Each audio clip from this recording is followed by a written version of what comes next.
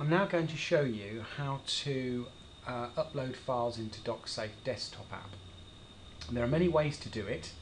I'm going to start out with some more of the basic ways and then move on to some of these sort of drag and drop and direct uploads from Windows.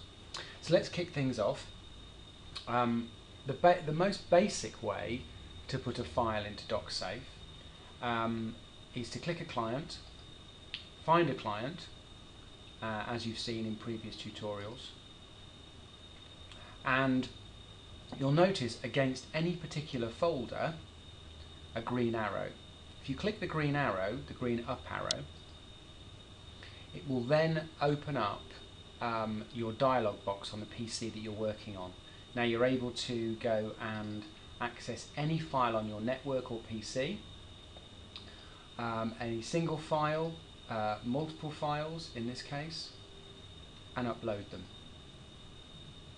docsafe is then going to ask you for additional information if you wish, but at the basic level you can simply press start upload, and if I do that, the file's then going to get put in. There are 3 files I've just put in to docsafe.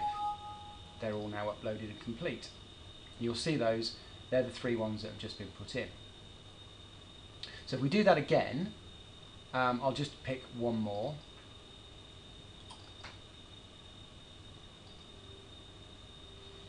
What you can do is, at this time of upload, if you wish to, you can ask for the files to be monitored. That means that should the client open the documents, whoever put the file in will get an alert message.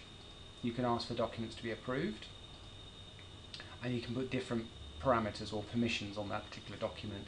In addition to that, you can inform your client or users, and you can inform from a single one to multiple users on an account that the file's ready for access.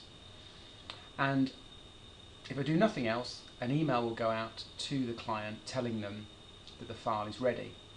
I can add my own message in this dialog box here, and that will go inside the email that is being sent to the client.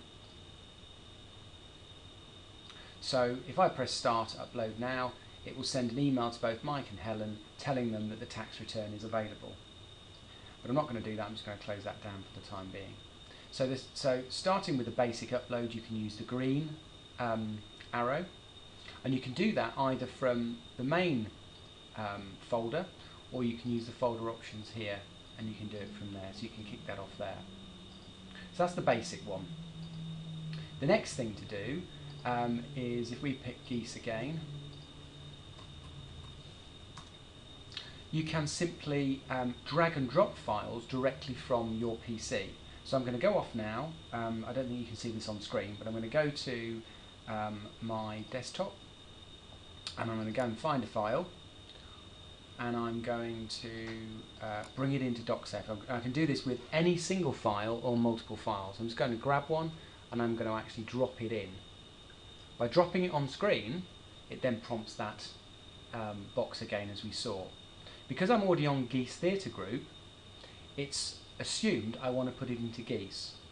Had I dragged and dropped the files on screen without choosing a client, I would then have to pick the client from the drop-down box up here. In this particular case, I have picked the client, but I haven't yet picked a folder, so I need to choose a folder. If we did that exercise again, but this time I'm already in the folder, taxation, if I go and grab a file and bring that over, it now knows that I'm already in taxation, so it automatically pre-populates those boxes for me. So I can simply press start and upload. So we've covered the direct upload using the green arrow, and I've also showed you that I can drag and drop files from anywhere on my PC onto the screen and then upload those to docsafe. Right?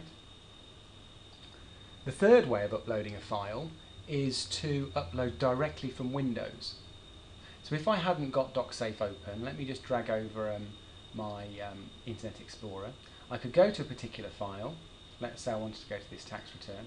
I could right click on Windows, and I could send directly to docsafe from within Windows, and I can again do that with a single or multiple files.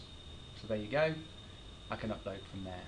So there's the direct arrow, there's the drag and drop, and there's the direct send from Windows, all of which is really easy to get files into docsafe. Thank you.